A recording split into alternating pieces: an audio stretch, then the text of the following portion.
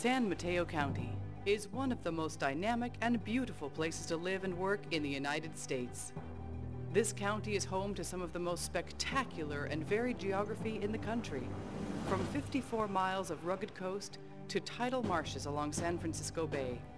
In between are redwood forests, rolling hills covered with oaks, wetlands, creeks, beaches, and farmland, all within the county's 741 square miles. The County of San Mateo was created in 1856, and since its earliest days has been a center of innovation and now plays host to multiple cutting-edge industries. There are over 733,000 residents who are very diverse, both ethnically and economically.